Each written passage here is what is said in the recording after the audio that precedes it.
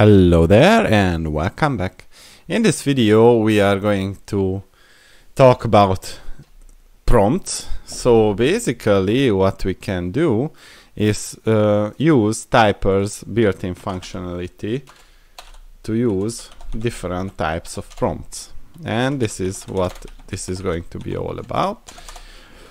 So let's define our main function.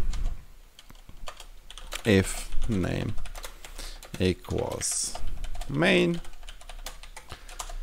typer run main, and basically let's say we will have a variable. What do you want? Equals typer dot prompt, and we print the message, what do you want? Let's save it and use the typer.echo. I want. What do you want? Alright, so Python prompts -- help. As you can see, it's not visible in the help function, but when I run it, you will see that it is asking me what do I want. I want pizza. And that's the first type of prompt that you can use or do. And do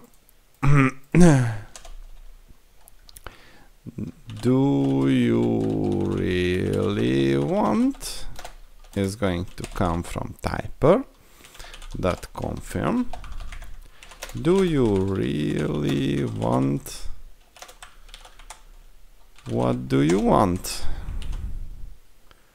And if do you really want, then typer.echo, you shall have it.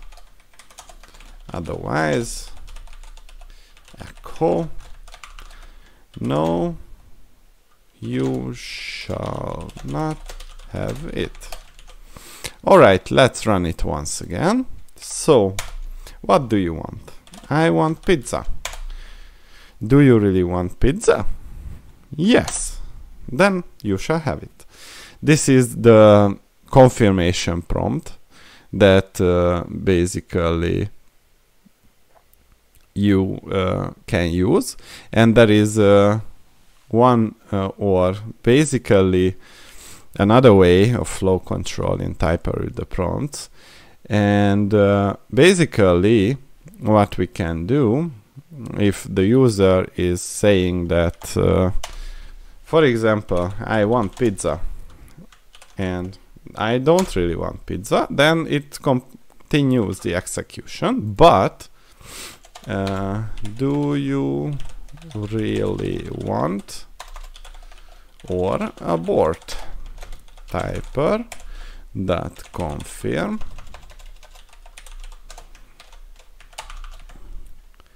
f-string, do you really want? What do you want? And if we say that abort is equal to true, then the typer.echo is going to be visible if it's not if the answer is yes. So only yes reveals it.